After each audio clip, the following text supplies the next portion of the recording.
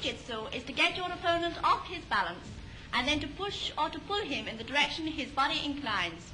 Once off his balance, he's more or less helpless, and it's quite easy for you to throw him heavily to the ground. And now, with the aid of my friend, the bandit, I will again show you a few tricks.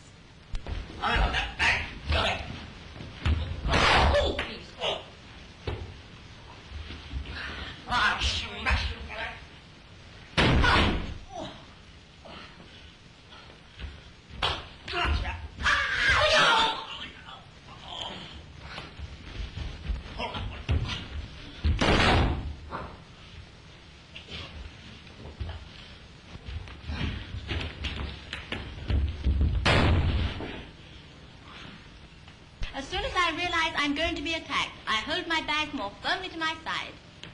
I grip his wrist, draw his arm forwards and upwards, and place my disengaged arm across his body. In this position, it's quite easy for me to dislocate his elbow. Although his other arm is free, it's quite impossible for him to strike me, and I'm nearly. As soon as I feel his arm around my neck, I lean slightly forward, grip his wrist and elbow, and by bending my knees, I lower my center of gravity, roughly speaking, my hips below his center of gravity, and by bending sharply forward.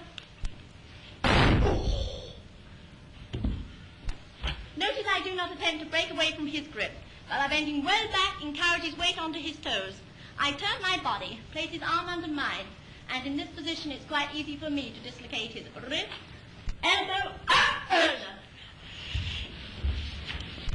I catch his ankle, place my hand between his shoulders, and kick away his only support. Now I'm going to give him a real throw.